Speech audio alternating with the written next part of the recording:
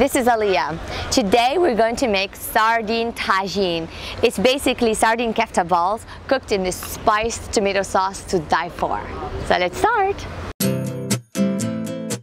Step 1. Prepare the ingredients. For the spices you will need paprika, cumin, pepper, salt, red chili pepper, tomato paste, crushed garlic, and lemon juice.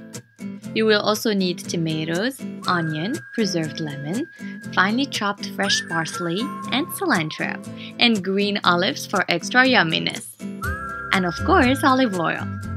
For the sardine kefta, click the box to view the previous video in this series on how to make it. Step 2. Prepare the sardine kefta. In a large bowl, combine the sardine kefta with pepper, salt, ground paprika, ground cumin, chili pepper powder, crushed garlic, lemon juice, finely chopped parsley, and finely chopped cilantro. Mix all the ingredients together with your hands, Moroccan style. Let the kefta marinate while we prepare the tagine sauce. Step 3. Prepare the tomato sauce.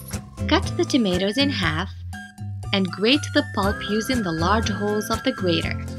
Discard the skin. In a large bowl, combine the grated tomato pulp, pepper, salt, ground paprika, ground cumin, red chili pepper powder, crushed garlic, tomato paste, finely chopped parsley, finely chopped cilantro, and olive oil. Mix all the ingredients. Step 4. Prepare the tagine. Slice the onion into thin slices. Place the onion slices in the tagine plate over medium heat.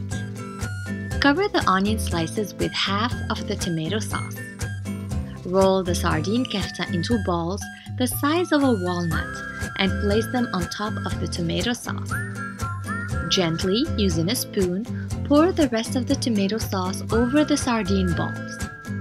Cover the tagine and cook on medium-low heat for around 30 to 40 minutes or until the sardine balls are done. Step 5. Final touches. Cut the preserved lemon into thin slices. Once the tagine is cooked and the sardine balls are done, top them with the preserved lemon slices and add the green olives to the sauce. Cover the tagine and continue cooking for another 3 minutes for the citrus flavors to combine with the sauce. Serve the tagine immediately hot with crusty bread. Bon appétit!